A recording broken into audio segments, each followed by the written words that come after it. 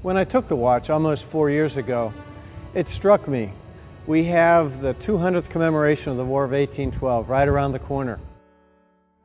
Our Navy birthday, again, right around the corner.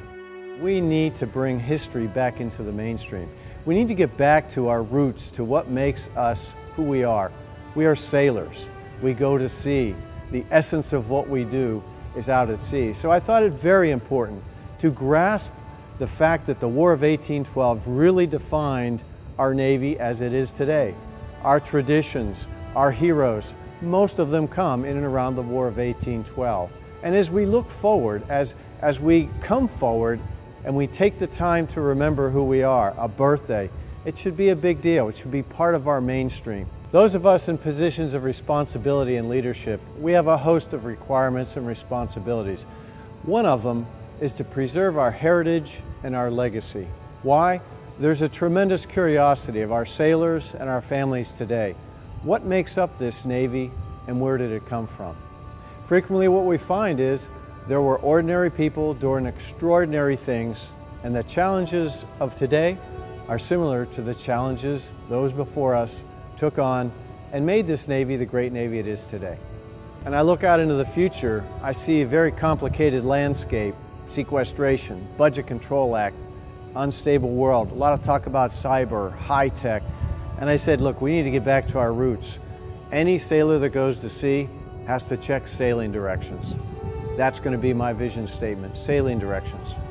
Every year, we'll do a navigation report. We'll lay it out, what is our navigation plan for the year, and we'll take a position report that same year and we'll adjust. That will be our journey. Again, underpinned by the tradition, by the legacy of going to sea. To be the Chief of Naval Operations, it's a dream job. Job of tremendous responsibility, a job of tremendous authority. What I like most about it is the requirement to interface with my constituency. 320,000 sailors out there, their families, our civilian shipmates. It's a great opportunity. It's the greatest job in the world. I love representing them, and I love the opportunity to paint the mosaic of the future. 100 years of an office is something that we should stop, we should mark, we should understand what the essence of it is. What makes our Navy so great? Clearly technology. We are the most technologically advanced Navy. I'm standing in front of the fighting top of the Constitution. It's probably the highest technologically advanced ship in our Navy and in the world in its day. But what made the difference then and what makes the difference today? People thinking about warfighting first all the time.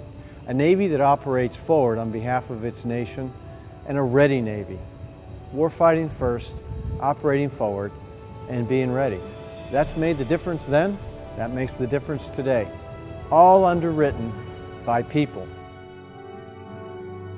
People with leadership, and people with integrity and character, and people skilled in the craft of their job being sailors.